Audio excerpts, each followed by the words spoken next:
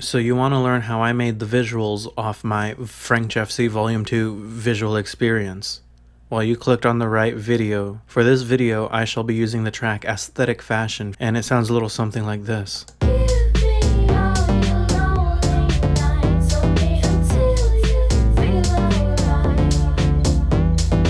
You could also check out this version that Unreality Journeys created. It's actually really cool. I'll link it down below. You can of course download this FLP, which is in also the links in the below, so you can mess around with it. So let's get to making them visuals. So first you open up the mixer, and here are all the individual, stems. But let's go on to the master channel, where we're going to insert Z Game Video We're going to insert Z Game Editor Visualizer. And it looks something like this. It's kind of weird. But I'm using the first version. There's like multiple versions of this available now. Most YouTubers use Visualizer 2, which I'll get in the future. But right now, let's start off with the settings. So you can connect this to a MIDI port, but that's complicated. Anti-alias it gets rid of the show alias. Depending on what type of computer you have, I have low, so I have it set to low. Stereoscopic makes it 3D. Preloaded effects, all this other stuff. Spectrograph, I like to have it up at the maximum because I like high definition stuff. This is where you can type in text like subscribe to FrankJavCee on YouTube. And then bitmap is where you add pictures, and you could just add custom stuff. So let's add this deal with it. It's deal with it sunglasses, and now we have deal with it as a bitmap. I'll show you what other bitmaps do later. Then you have meshes. Let's add another mesh.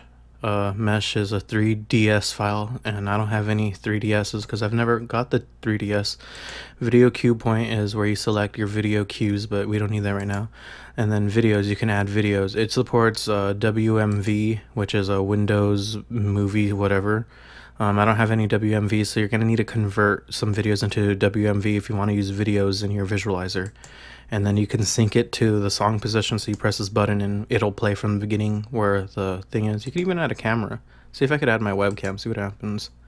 Added a webcam, so let's see how it works. And then debug is where you write stuff like, this program doesn't work good. And that's where you write that stuff. So now let's go back to the main. So we have these three things: clear, background, foreground. Clear is an effect that affects the background and foreground. Background and foreground are their own little things. So background is what's in the back, foreground's what's in the front. You can rotate this. You can zoom in and zoom out. This freezes it. This is what attaches or detaches the window. I usually like detached so I can like go around and stuff, but let's try attached, and it combines them, but it kind of looks ugly. And then you can also set it as wallpaper, so when you close this background, it's in the back as the whole thing, but it's kind of glitchy, I find, so I just have it as detached for now.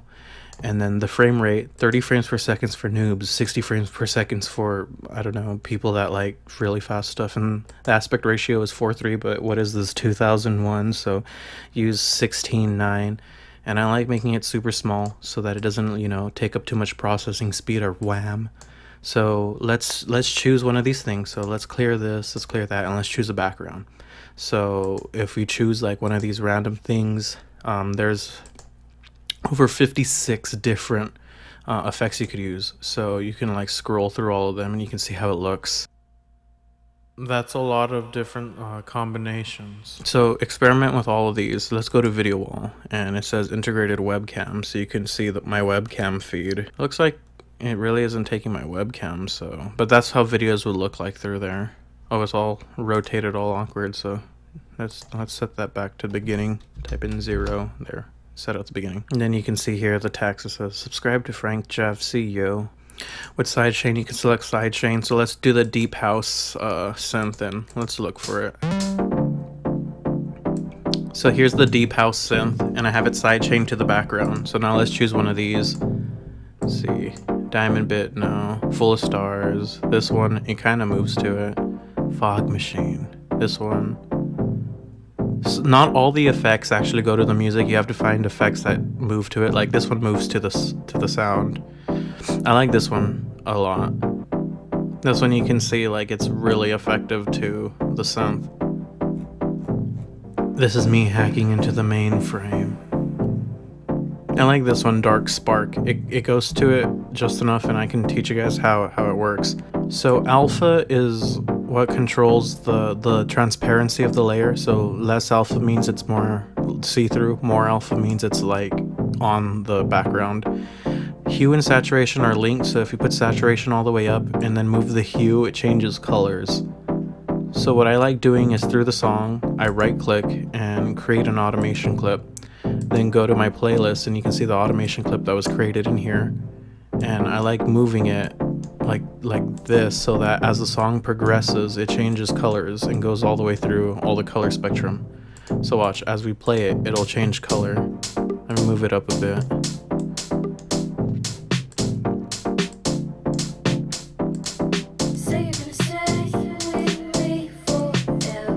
So yeah, you can see that moving and changing colors with the song.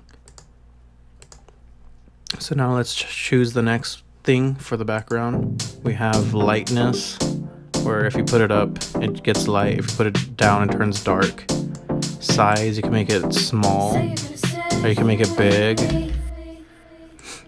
Let me just mute the vocals because they kind of take up the frequency range of my voice, so like you could hear me better.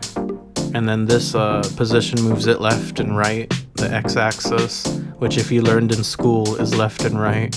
If I want to reset, I usually right click and then I select reset parameter. This is up and down the y-axis. So if I want to reset it, I click and reset. Now this controls how far it, left and right it goes. If it's small, it'll be in the center. If it's big, it's wide. I kind of like it in the center though. This controls up and down. I kind of like it when it's in the center. And then color wandering is like how much color shifts from the saturation and the hue. So like with this, you can see it'll still move. Let's see, fuzz level is I think white noise. So gives it that like that old like grimy look. Sensitivity is how strong it needs to be for the effect to light up. So I kind of want it to be like kind of, I don't know, not too strong. And now let's create a foreground. So I told you my favorite foreground thing is pentaskeleton.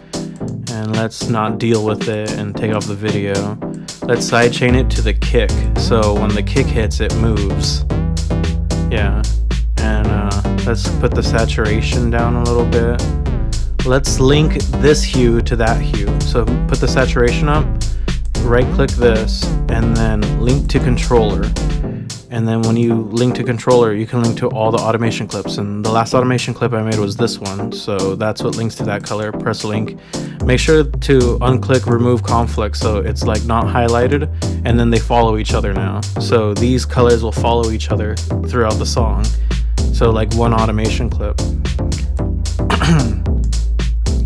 And now the next part, which is fun, is this clear part controls the effects on both of them. So let's get rid of the bitmap and the video, and let's scroll through some of these effects. So look at this one. You have kaleidoscopes, you have blur, you have boxed in, fractally, phantasmic, sky nightmare, wormhole. I like this one. It's like you're going through time and space. Solid color, retro degrade. This makes everything look like it's like going through like a lo-fi filter. Fading, wormhole, darken, warp back, blooming, pixelation, feed space. I like vignette because that draws your eye to the center. But I think for this one, I will use one of these, something like that. And then this controls the movement of the fractals. This is how wide the fractals are. I like 3. 3 is a good number. Feedback is like how much feedback there is. Let's see. Movement shows it moving forward and backwards, but that could get kind of dizzying, so I'm going to reset that. Now I want to show you guys a cool trick I learned. So what you got to do is I feel like most kicks are really popular in telling people when to move. So what I'm going to do is on this, find where the kick is, and here's the kick. And I'm going to create a peak controller, which is a cool way to follow peaks and movement in sound. So select peak controller and then deselect mute so it's not muted. And each time it peaks, it'll cause a movement of automation. So now let's go back to the game editor. I don't know why it's called game editor. There's other tutorials, there's a new one out, but I'll look into it. See, feedback might be pretty cool to add a peak to. So then link to controller, select link, and then select the peak controller on the kick to this, and then press OK. And now each time there's a kick, it'll move. It follows the actual peak and sound of the kick. So when we have it all together, and let's see, the kick comes in right around here, like without the kick, then the kick comes in. And there's more movement to the music. You can see it move like way better. So yeah, I'm gonna give you guys this project with the visualizer so you can like see it and mess with it. And I might as well create a thing. I'll call this, what should I call it? Save the preset as. I'll call this one aesthetic fashion. Those other presets are presets I made for the volume 2 stuff, so that's why they're kind of there. Okay, save. And now you want to render this. So what you got to do is go to settings and then export to video. And then you got to name it aesthetic fashion. And then you select a preset. The custom one is like, it has all these things. Some of these aren't really that great. So YouTube 1080 is pretty standard, and you get all these stuff. I would increase the bit rate to 60, frames to 60, keyframes to 60, because it just follows the seconds better. If you press uncompressed, it'll make it like as huge as possible. Normally I was choosing advanced profile, I think, and then for audio I was choosing this one, I think, or this one. You could just mess around with it. Try to stay within the 44 kilohertz because that one's like the one everyone uses, maybe this one. And then you press, also heads up, when you click browse, you have to select a folder and then save it to something, or else it's not going to show up. So you better select a folder and save it and name it something and then press OK.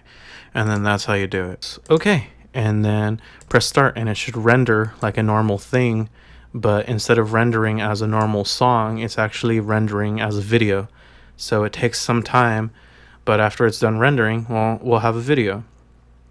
So yeah, thanks for watching this little tutorial I made on how I made the visuals. After the video is rendered, it'll be rendered as a Windows movie video file, and then you can pop that into any of your editors that you use or any programs you use to manipulate footage, and you could you know, upload it everywhere. So that's how I made the visuals for volume 2.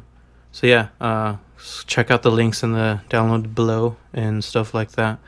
And also, if you made it this far, comment on my latest pictures. Frank, you're overrated. Thank you. Bye.